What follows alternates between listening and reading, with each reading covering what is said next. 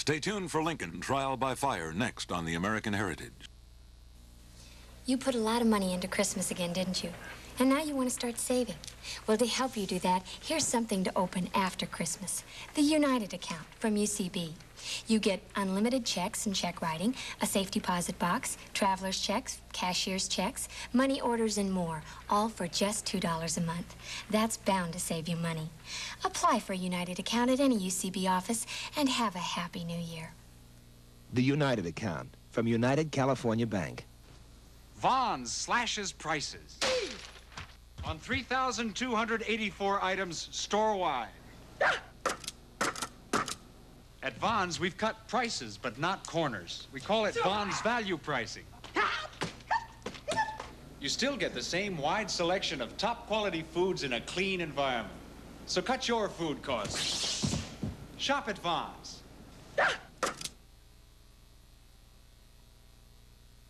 Coberly Ford guarantees every used car. If you're not satisfied, you get another car. Coberly Ford discounts. Downtown. A chilling tale of suspense at 10:30. The FBI will not be seen tonight so that we may bring you the following special program. Watch the FBI next week at its regularly scheduled time.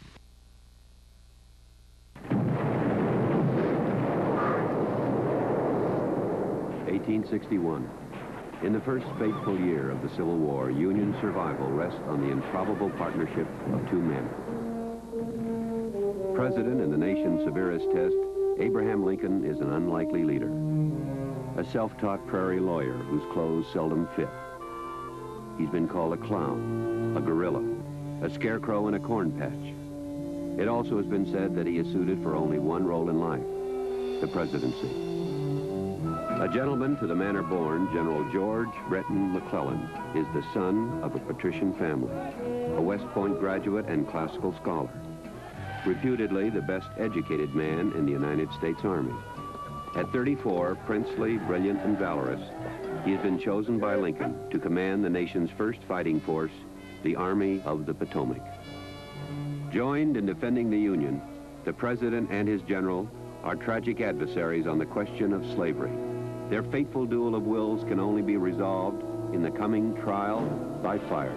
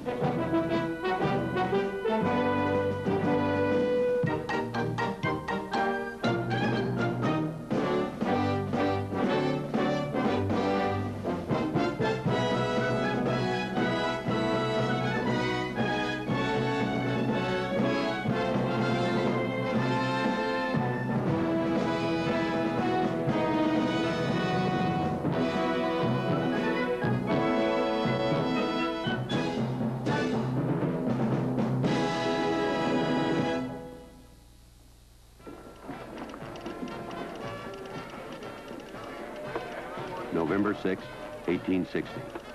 Today, in a mounting national crisis, citizens of 33 states have gone to the polls. Hour by hour, returns show a Republican tide across the North. Now, in a small telegraph office at Springfield, Illinois, campaign officials impatiently await word from New York. If it follows the trend, Abraham Lincoln will be the next president of the United States. In a nation torn by slavery, he may also be the last.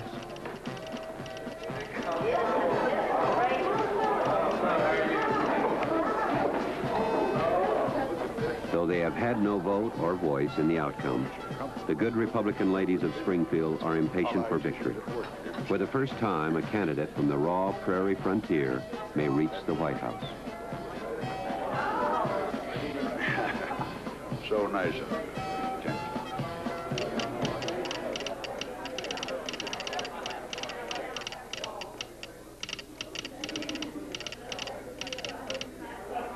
New York, Judge. New York has gone Republican, Mr. President.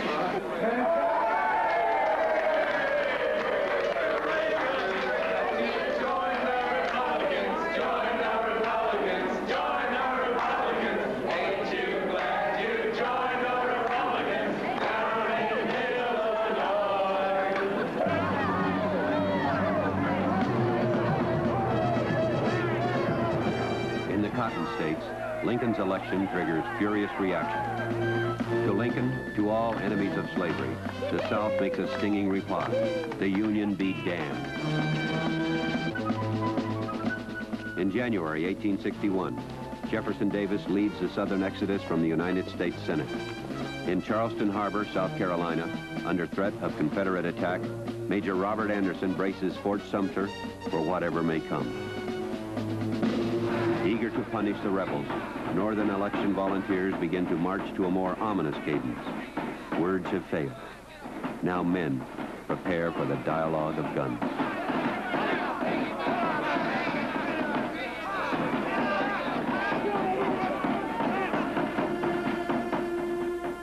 Thus, hardly believing it would happen, Americans prepared to kill each other.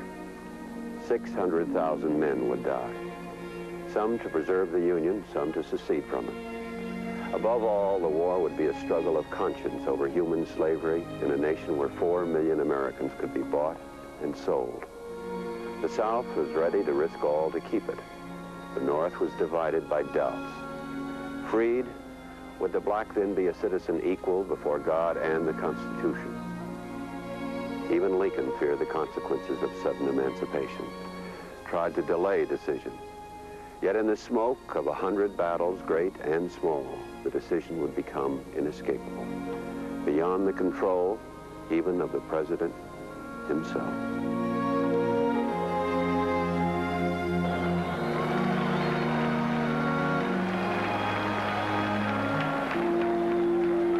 Leaving Springfield in February 1861 for his inauguration, even Lincoln can hardly foretell the course of events. He is cast in the heaviest role ever borne by a president. But the drama is not yet written.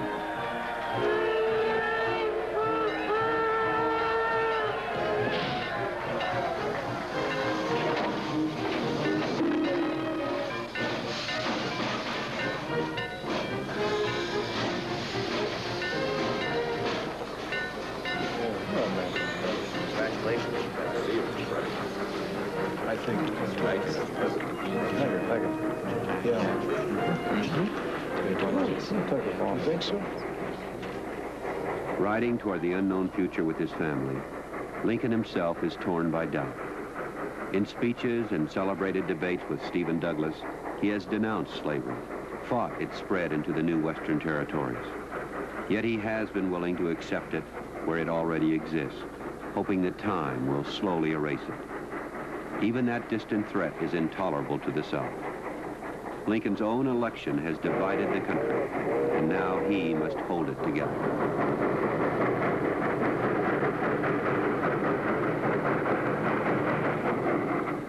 Yet a minority president with fewer votes than his combined opponents, Lincoln is hated in the South, often ridiculed in the North.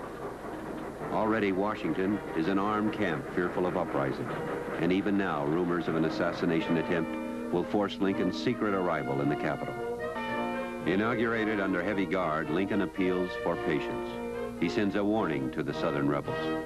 There needs to be no bloodshed or violence unless forced upon the national authority. The power confided to me will be used to hold, occupy, and possess property in places belonging to the government. My dissatisfied countrymen think well upon it. With you and not with me lies the solemn question of shall it be peace or a sword? Within hours, the crisis breaks. General Winfield Scott and a former Navy officer, Gustavus Fox, report an urgent message from Fort Sumter. The garrison will soon face starvation. The choice is clear. Either supply the fort quickly or give it up to the rebels. Captain Fox recalls, "To avoid an open fight, I suggested we put the fleet off Charleston Harbor, and then under cover of darkness supply men and provisions to the fort. But the president refused secrecy. He insisted that we notify the South Carolina governor that we would carry peaceful supplies only. As he told me, it was important that the rebels stand before the civilized world as having fired guns upon bread." The fleet will be too late. At 3:20 on the morning of April 12th, their demands for surrender rejected, a delegation of Southern officers notify Major Anderson that Confederate batteries will open fire on Fort Sumter within the hour. Former Senator, now a Confederate officer, Colonel James Chestnut awaits the final challenge that may destroy the Union.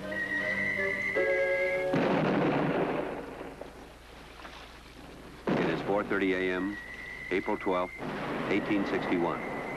The war between the states has begun. There is no turning back. 2 days later, Fort Sumter falls. A drum roll of disaster begins for the North.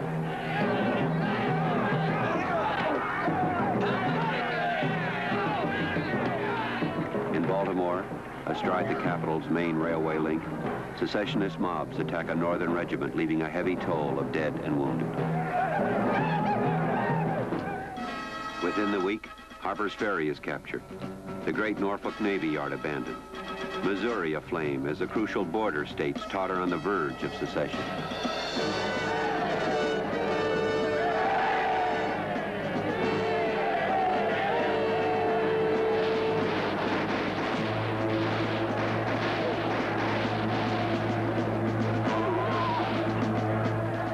As rebel forces reach Manassas, a day's march from Washington, the city is gripped by silent panic. With most of the small Union army scattered in western frontier outposts, the capital is almost defenseless. Fearful of imminent assault, many of its citizens begin an exodus to safety. Assailed by conflicting demands for immediate abolition of slavery or a compromised peace, Lincoln takes command.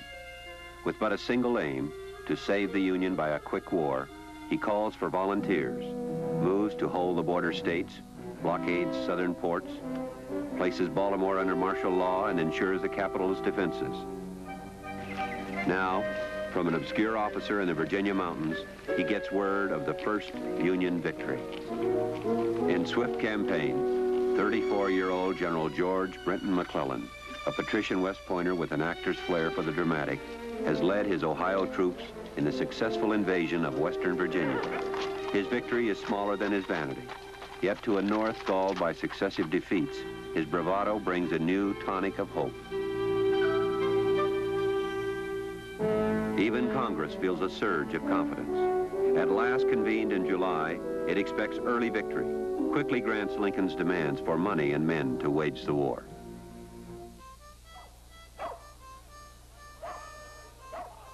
As the North hardens toward the rebels, the grand issues of the war are often vague to the young men who must fight it. Hardly knowing how to load their guns, they confidently expect a quick battle, the glory of victory, and then home. The North has most of the factories, most of the men, most of everything. How can them Rebs expect to win the war? I joined for 90 days. Figured that ought to give us plenty of time to take Richmond at a slow walk. We better. I promised my girl I'd be back to get married by the end of summer. At last, on July 18th, pushed by impatient cries of forward to Richmond, the raw Union Army moves against the rebels waiting 30 miles away at Manassas.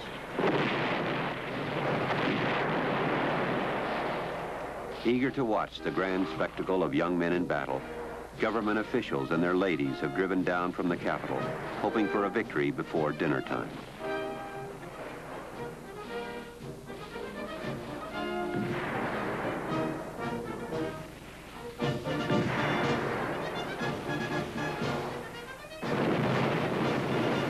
The word is that the Confederates are taking a beating, but now, late in the afternoon, the picnickers are disturbed by more ominous signs.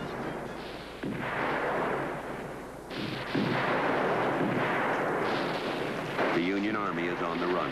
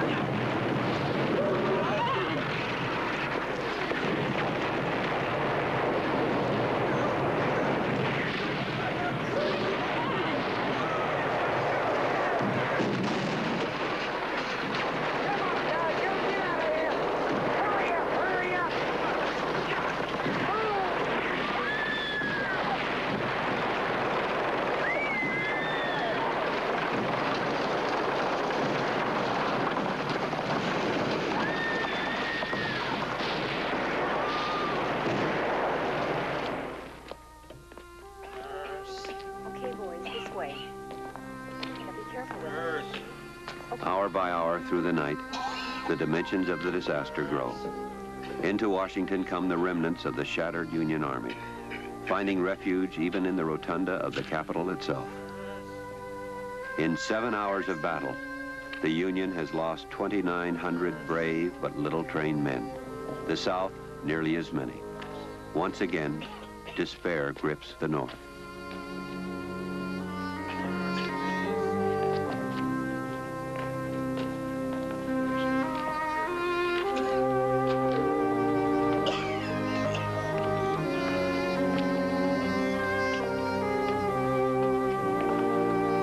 Like the nation itself, Lincoln is on trial. He has sought to avoid war, but war has come. He has hoped for quick victory, and havoc has been the answer. He has pledged to save the Union at any cost, and the price appalls him. I'll be right there. Nurse, will you help me, please? Yet he will not turn back. In crisis 4 months after his inauguration, Lincoln prepares for a harder war, turns now to the one military man he hopes can win it. Within hours, on urgent summons from Lincoln, young General McClellan leaves his mountain headquarters to take command of the Army of the Potomac. Entrusted with the nation's most important fighting force, he is certain of his destiny, sees himself as the legendary hero riding to rescue his country. Thank you. Thank you. Bye, man. Yet he is a man of divided purpose. Assigned to win the war, he supports the slavery which has caused it. Fighting for the Union, he favors the terms the South demands. All too soon, those contradictions will bring McClellan into open collision, not only with the Southern rebels, but with the President and the nation whose flag he has agreed to serve.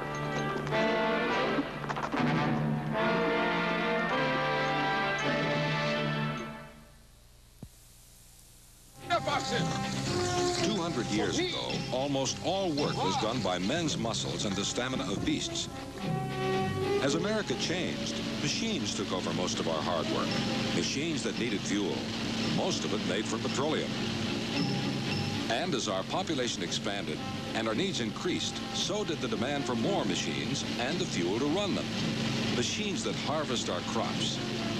Machines that fly us to distant cities. Machines that take us to our jobs. Machinery that heats our homes and schools. Machinery that generates the electricity to cool our offices. And as much as America has changed, so has the rest of the world. Europe and Japan have used vast amounts of energy. This unprecedented demand, now aggravated by reduced imports from abroad, has created the shortages of fuel you're experiencing now. At Texaco, we're working to help solve these shortages. We're searching for and finding new supplies of crude oil. Our refineries are working to make the kinds of fuel you need.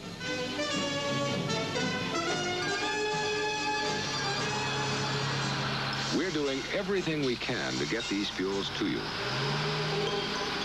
At Texaco, we're working to keep your trust.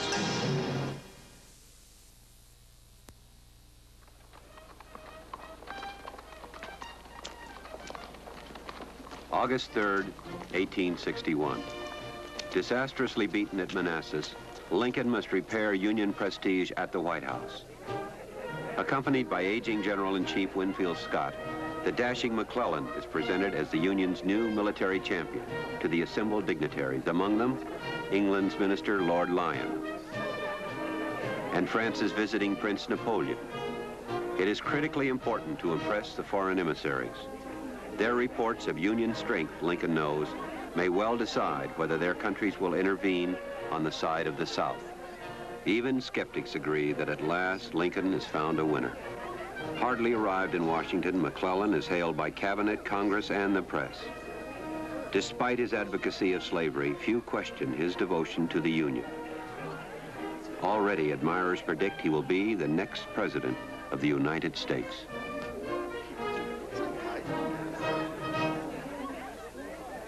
What's your name, son? Schmitzer. McClellan knows that to win a war, a commanding officer must first win the trust of the men who will fight it. Like a saber, huh? What's your name, soldier? Waters. Waters. How old are you? 31. How many miles have you marched in the last 2 days? Oh, about 15. You ready for 50 more? Hey, yes, sir. Good. Your name? Buck, sir. Buck. Fast as a buck deer, eh? Yes, sir. Left, hey! Patiently, steadily, he reorganizes an army demoralized by defeat, begins to hammer it into a disciplined force. Respecting his men, they respect him. Given back their pride and spirit, they reward McClellan with a full and loyal devotion which will never be broken. Come right, first, there, there, right in, split on in.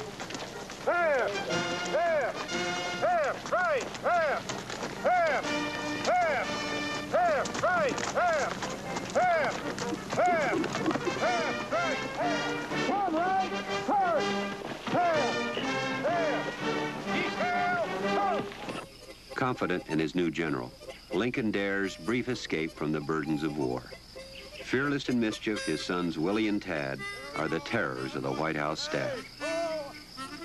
Yet it is with them that Lincoln finds his rare moments of delight. How are you doing this morning? Huh? McClellan the hero conceals a man less visible, a spoiled and often uncertain man revealed only to his wife Ellen. Dazzled by sudden acclaim, he soon arrogantly challenges the nation's leaders. In his first weeks in the capital, he writes to his wife, I am here in a terrible place. The enemy have from 3 to 4 times my force. The president is an idiot. He will not see the true state of affairs. How can I save this country when stopped by General Scott? I do not know whether he is a dotard or a traitor. If he cannot be taken out of my path, I will resign and let the administration take care of itself. By some magic, I seem to have become the power of the land. I almost think that I could become dictator or anything else that might please me.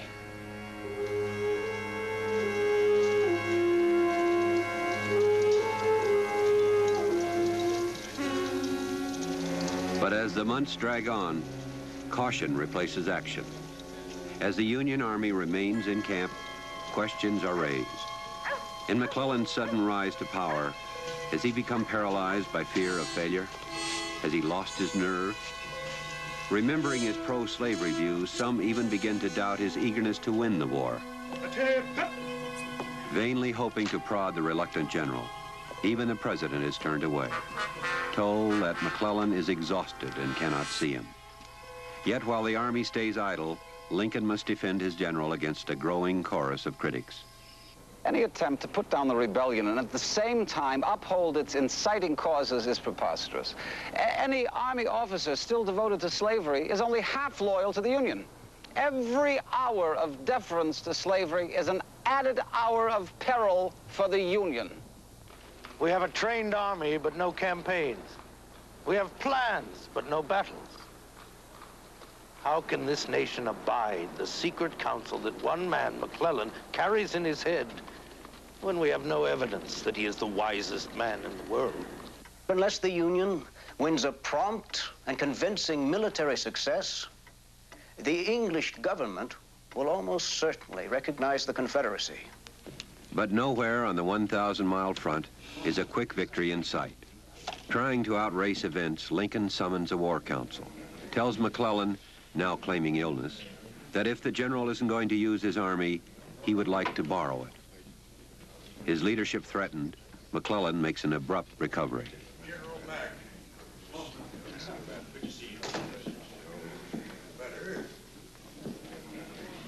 Bowing at last to pressure from the president and a hostile cabinet, McClellan now proposes a massive single stroke, a waterborne invasion to seize the Confederate capital at Richmond and end the war. Lincoln is skeptical, fearing the maneuver will leave Washington itself exposed to massive Confederate attack. But grateful for any promise of decisive action, Lincoln finally accepts the plan. Leaving a token force to defend Washington, McClellan in mid-March will sail down Chesapeake Bay, land his army at Fort Monroe, then swiftly move on to Richmond, 85 miles away. Late in March 1862, the first of McClellan's 85,000 troops reached the Virginia coast near Fort Monroe. Quickly, the Union patrols fan out, widening the beachhead, trying to make contact with the enemy. Wary of ambush, they advance slowly through the unfamiliar tidewater brush. The Southern rebels, they have learned, are as elusive as panthers and more dangerous.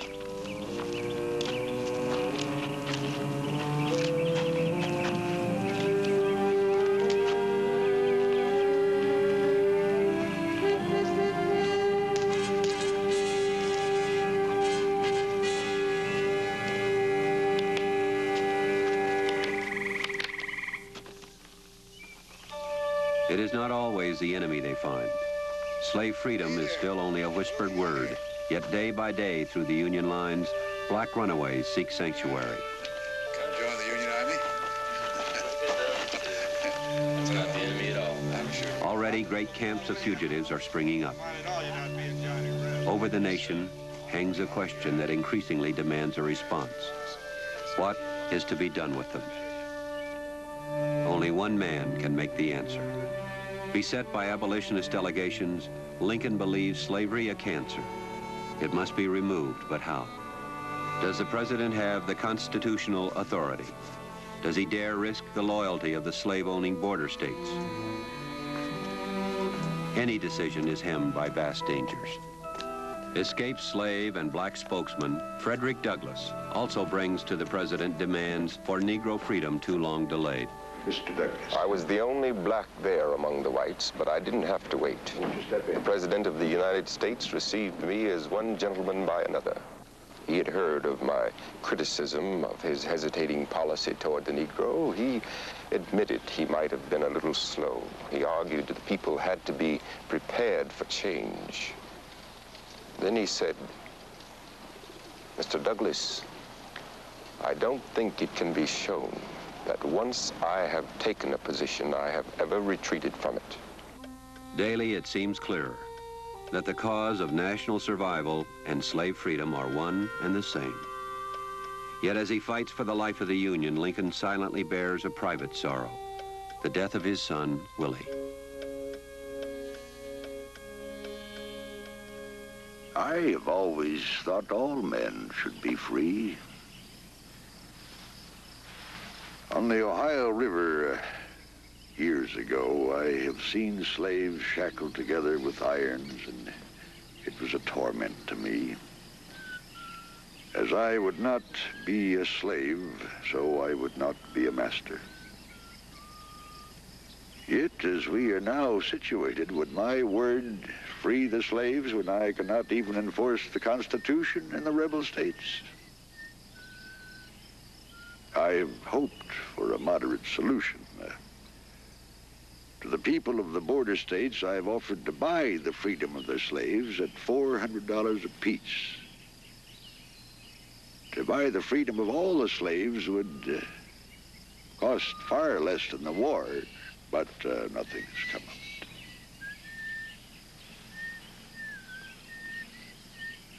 I can tell you this subject is on my mind more than any other. Whatever shall appear to be God's will, I will do.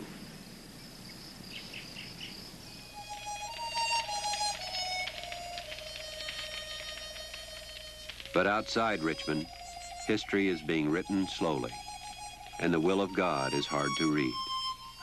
While God and the generals make up their minds, the soldier can only wait.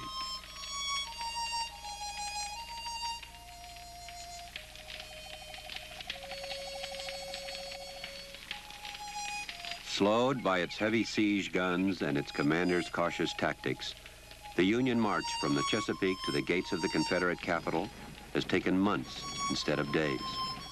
As McClellan's soldiers stand picket duty, the South gathers its outnumbered forces and appoints a new Army commander, Robert E. Lee. Now the general who will gamble nothing faces a general ready to risk all. While McClellan prepares a siege, Lee plans a war of maneuver. The martial sounds at Richmond are all theatrical effects. Lee is not there. On June 25th, miles to the north, he strikes.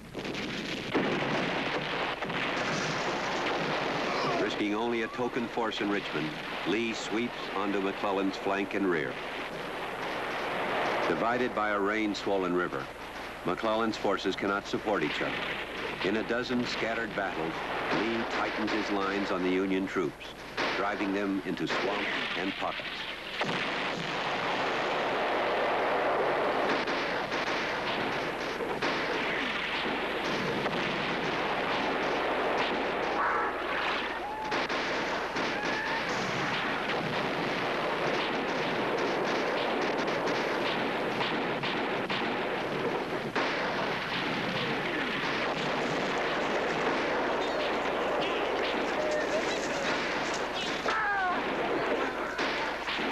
Out-generaled by the brilliant Lee, pushed by an army far smaller than his own, McClellan pulls back in 7 days of brutal fighting.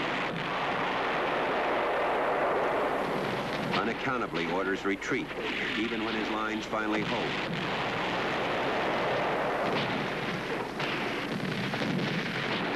At least one fiery Union general protests a retreat. The famed warrior, Philip Kearny. Instead of retreating, we are to follow up the troops and take Richmond. In full view of the responsibilities of such a declaration, I, Philip Kearny, say to you all, such an order could only be prompted by cowardice or treason.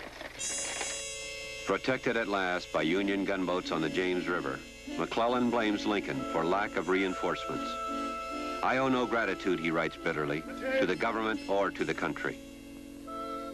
Patient in despair, Lincoln tries to mend the disaster, visits McClellan, seeking a new plan to salvage the Richmond campaign. Incredibly, the general presents a memorandum denouncing any Union attempt to abolish slavery. Yet McClellan's retreat will itself force the president's hand. Now facing a prolonged war, Lincoln knows he can only sustain Union determination by giving it the very purpose McClellan opposes, converting the struggle into a moral crusade against slavery. Against growing Northern apathy, against possible foreign intervention, Lincoln prepares, as he says, to play my last card. Secretary of State Seward remembers, it was July 22nd when the President gave each of the Cabinet a draft of the Emancipation Proclamation. In a way, it wasn't a very strong document. After all, it applied only to the slaves beyond our control. But freedom is a mighty strong word, and after you've said it, it is hard to stop. I strongly suggested a delay. After a defeat, the proclamation may seem like a plea for slave revolt, a desperate act of a losing government. Lincoln immediately agreed to wait for a victory. At the time, victory seemed to be very far off. Lee was marching north again, threatening General Pope's forces outside Washington. Stunned, McClellan is ordered north to help Pope's army defending the approaches to the capital. Forced to abandon the Richmond campaign, McClellan's staff angrily talks of rebellion. Even the general considers a drastic step. I am urged to march on Washington and assume the government, he writes. Perhaps I should then be treated with rather more politeness. Yet slowly and reluctantly, the general begins to oblige his orders. Too slowly to prevent a new disaster.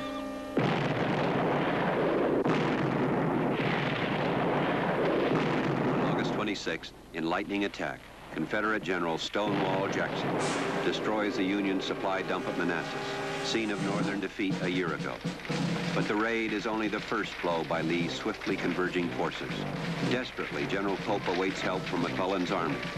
Once again, the nation's fate hangs in the balance. Lincoln's hopes also hang on the battle now beginning within earshot of the Capitol itself. In his desk lie the first draft pages of the Emancipation Proclamation. Only Union victory can give them life. Without victory, they will remain no more than paper.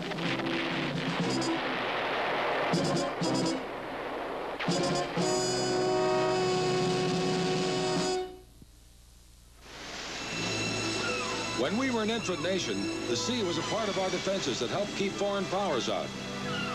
But the sea was important to us in other ways, too. In the early 1800s, America's only source of oil swam in the ocean.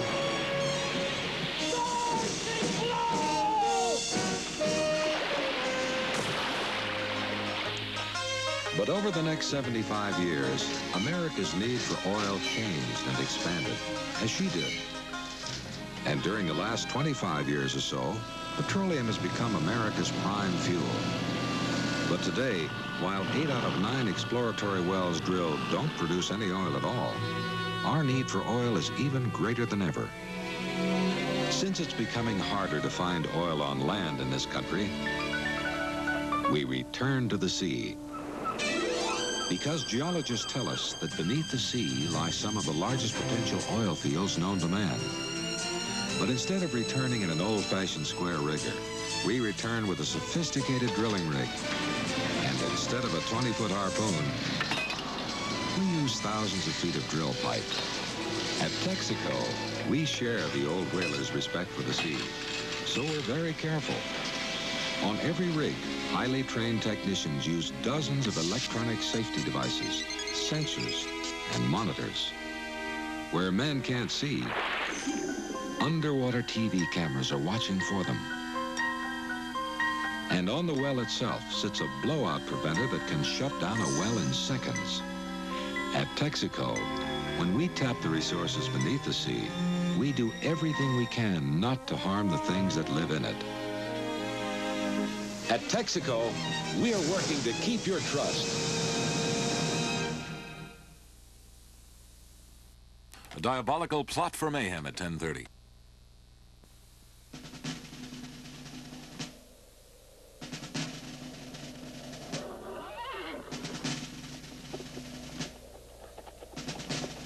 Once again, Lincoln is denied his victory. Once again, the survivors of a crushing Union defeat take the road back from Manassas. Waiting for help from McClellan, General Pope has waited in vain. In the crisis, McClellan has dawdled and delayed. He has turned back advance units marching to the front, rested troops a full day within a mile of the battle. Now in Washington, there is uproar against him. In Secretary of War Stanton's office, furious accusations. To a man, the cabinet demands McClellan's dismissal. Mr. Secretary, do you have any comment on the defeat at Manassas? We were beaten. Sir, there's been rumors of talk of treason. Is there any truth in it? I'm aware of questions raised about the battle at Manassas. Inquiries are being made into the causes of the defeat. Is it true that General McClellan is being relieved? There are no changes in command. Such a decision is, of course, up to the commander-in-chief. Lincoln has ample cause to dismiss McClellan. The general has opposed his policies, is widely distrusted. At the very least, his incompetence is largely responsible for defeat at Richmond and Manassas. Yet Lincoln takes a calculated risk. He keeps McClellan in command, puts his hope of the future in the man most reluctant to meet it. There is little choice. Burdened with second-rate generals, Lincoln has no replacement, and time is of the essence. Already Lee has crossed the Potomac and driven into Maryland, threatening a deeper invasion of the North. Unless he is beaten quickly, the Union has lost the war.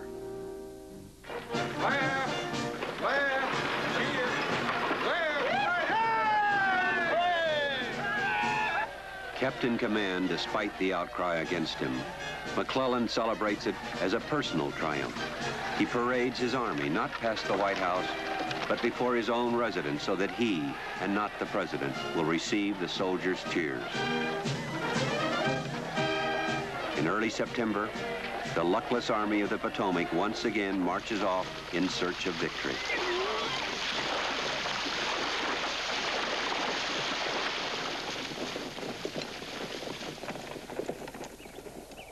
But victory or defeat lies partly with an elusive enemy named Robert E. Lee. And first McClellan has to find him somewhere to the west, beyond the Blue Ridges of western Maryland.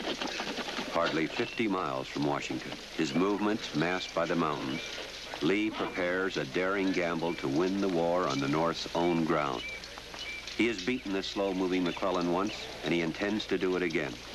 But now, a fateful accident of war puts Confederate plans in McClellan's hands, gives him the weapon to defeat Lee once and for all. Corporal Barton Mitchell recalls. It was just a big fat envelope. We just had a skirmish with some Reb cavalry, and afterwards me and Sergeant Bloss is sitting there smoking and resting and smoking our pipes, and well, that's when I saw it. Inside there was 3 cigars wrapped in a message from Lee's headquarters to one of the other Reb generals.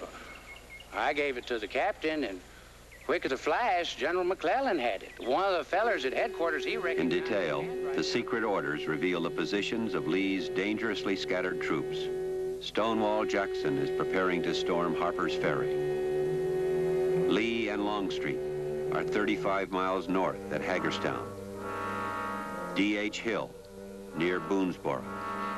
McClellan is closer to each than they are to each other.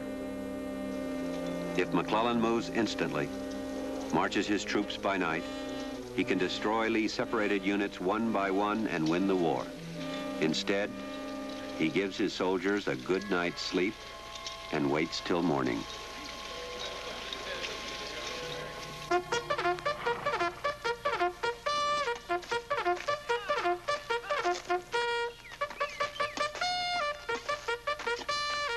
Outnumbering the enemy more than 2 to 1, McClellan has 87,000 men against Lee's divided army of 40,000. Yet he will move with painful caution, take 3 days to march 20 miles, to clear the ridges of scattered Confederate resistance and move into the valley beyond.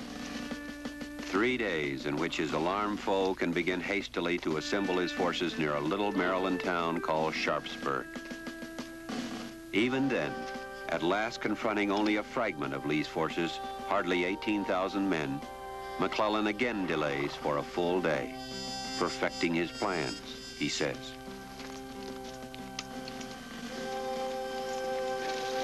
Finally, on the night of September 16th, advance units of Union soldiers quietly ford Antietam Creek and make bivouac. Somewhere beyond the cornfield, the Confederate Army prepares. At dawn, by forced marches, Lee will have gathered 25,000 men. Before the battle's end, he will have all 40,000. But for the Union soldiers, the dark hours will be slow and long. At the White House, Lincoln also does not sleep. To McClellan, on the eve of the battle that may be the war's turning point, he has sent a message. God bless you and all with you. Destroy the rebel army if possible. Now the event is beyond presidential power. Lincoln can only wait.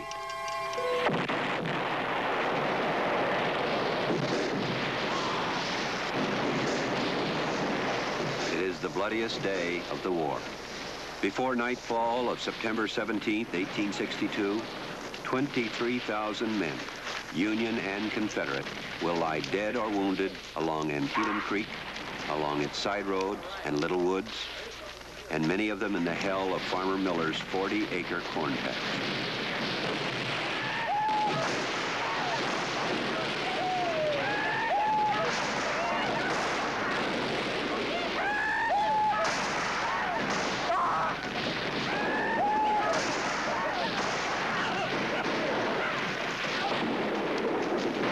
In charge and countercharge, the tide of battle shifts. Despite his overwhelming forces, still fearful that Lee outnumbers him, McClellan commits his units piecemeal, holds back the reserves that could smash the Confederate Army forever. And men die. Amid the curtains of growing corn, they grope blindly toward enemies they cannot see. Each orderly row conceals a sudden step into eternity. Afterward, soldiers will tell that the sun seemed almost to go backward, and it appeared as if night would never come.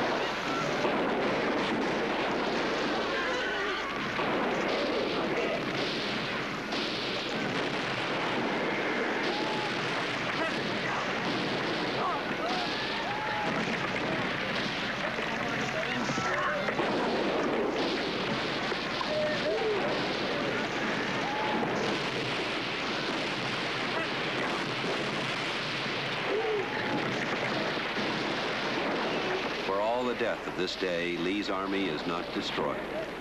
He has been saved by the valor of his men and by McClellan's caution.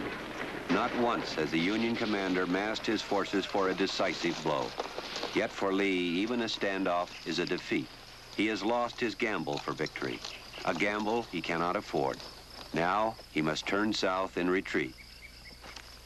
Yet for a day, the two battered armies face each other across the silent fields. The farmer's corn patch has yielded a different harvest.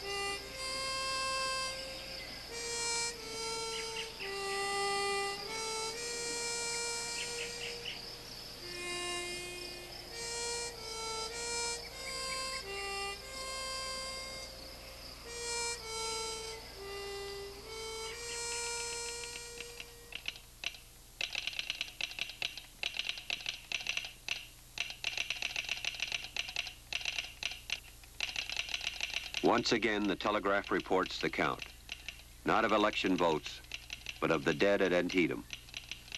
Lincoln has gotten his victory. Now, overwhelmed by the cost, his answer must be worthy of it. 5 days after the battle, he meets with the cabinet. Later, the president himself will recall. I've always had a particular fondness for Artemus Ward. In these times, laughter is hard to come by. So I told a funny story. The cabinet members appeared to enjoy it, all except Secretary Stanton. Mr. Stanton is a very proper man. I think he felt the story was out of style with the tone of the occasion, but maybe it was. I told the cabinet that while I waited for word from General McClellan, I had made a covenant with God.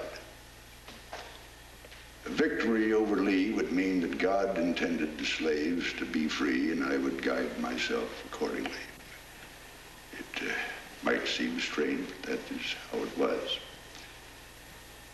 Now, Lee was beaten, and the meaning was clear. God had decided this question in favor of the slaves. Then I read the proclamation. That on the first day of January, in the year of our Lord 1863, all persons held as slaves within any state or designated part of state, the people whereof shall then be in rebellion against the United States, shall be then thenceforward and forever free. And the executive government of the United States will recognize and maintain the freedom of such persons, and will do no act or acts to repress such persons or any of them in any efforts they may make for their actual freedom. Now, the fated hero says goodbye. After weeks of delay, McClellan has failed in a listless and futile pursuit of the rebel forces. Lee has escaped. At last, in early November, weary of his general, weary of the rebellious talk in the army he has called McClellan's bodyguard, Lincoln removes him from command and orders him home. Again, there are a few urgings for a march on Washington. McClellan's partial victory at Antietam has gained the very end he has bitterly opposed, Lincoln's promise of slave freedom. In their ironic clash of wills, the president has triumphed. Yet, In his final moments, McClellan wisely bows to his soldier's duty and to the forces of a history he neither welcomes nor understands. He rides out of the Army forever.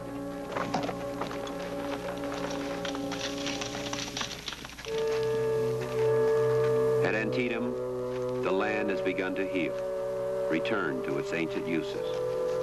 Another spring will come. The farmer's straight rows will green again. Only America has changed. Death in its endless rounds has passed on to other fields, to other appointments in other places, will one day strike down the man who now mourns the lives that ended here. But his actions cannot be erased. In giving freedom to the slave, he has said, "We assure freedom to the free."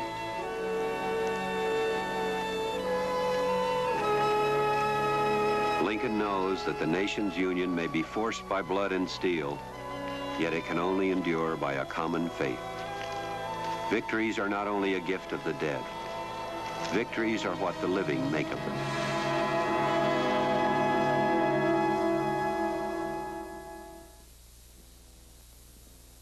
We will return to the conclusion of Lincoln Trial by Fire after this message from Texaco.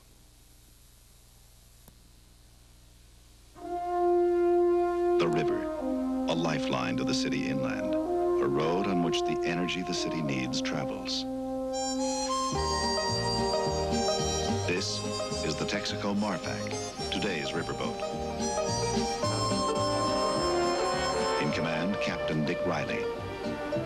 First of all, I love the Connecticut River, the natural beauty of it. So you strive to keep it looking the way it was intended to look. You're aware of how important the ecology is. You make sure that every measure is used to ensure the safety of the tow, yourself and the vessel, and your crew.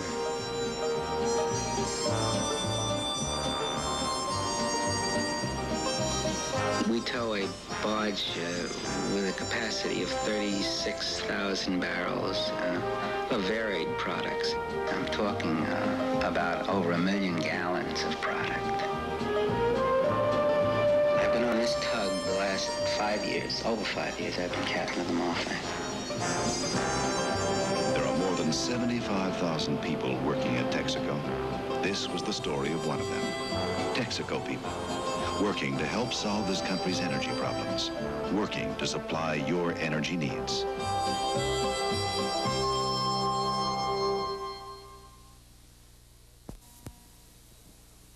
The war went on, of course.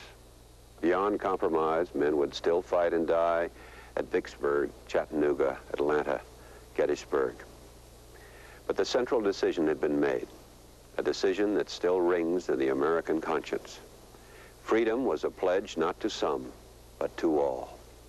It was bought by trial and risk, by the struggle between a president and his general, even by a message wrapped around 3 cigars somewhere on the road to Antietam. General McClellan would never return to battle. Yet he would again challenge Lincoln as a presidential candidate in the election of 1864. Badly defeated, he would dwindle into history, an obscure, half-forgotten figure. Abe Lincoln remains perhaps the most loved of presidents. In the still unfinished journey of America, he set the way. His own journey from Springfield would go farther than he knew. Learning his role as he played it, he would often stumble. Yet in the nation's anguish and his own, he would find a meaning that endured. Now, dead by an assassin's bullet, Lincoln went back to Springfield, back over the road he had come. Waiting in silent homage to the president they had so often abused, the people tried to touch memory, tried to remember what it was that had compelled their devotion. Was it the homely phrase, the frontier joke, the words that gave order to our beliefs? Was it the haunted face that mirrored the nation's suffering? Was it the bone-deep courage, the patience, his refusal to hate? The question was hard to answer.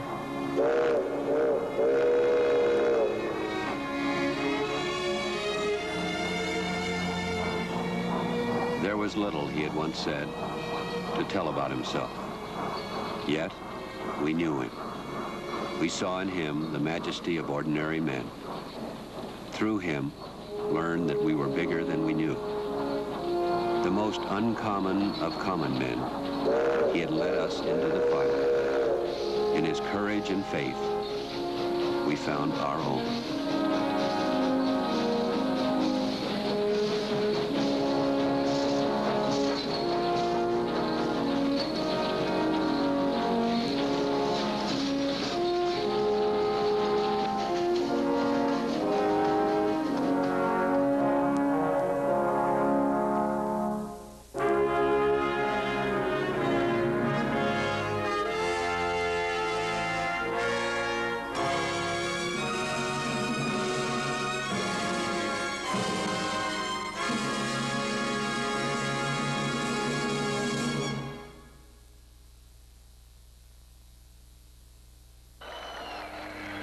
In 1917, 2 million young Americans, under the command of an old Indian fighter, are heading over there to fight the war to end all wars. We invite you to join us in April, when Texaco presents The American Heritage, the unforgettable story of 2 men in World War I who fought for democratic ideals, each in his own way. One, the Supreme Commander of the American Expeditionary Forces, Blackjack Pershing. The other, a small-town American doughboy. Victorious on an ancient European battlefield, America emerges from its age of innocence to become a major world power.